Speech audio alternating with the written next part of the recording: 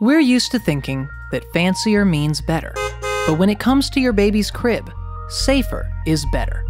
It's easy to get carried away with wanting the best for your baby, but the fact is, the most boring crib is typically the safest. Let's get rid of all the bells and whistles, and focus on what's necessary. The crib's pad should fit snugly along all four edges. A simple fitted sheet with no frills is best to cover it. And while we may be used to using blankets, babies are best off wearing a sleeper made from a warm material such as microfleece. Bedtime is resting time, and a safe crib allows you and your baby to do just that.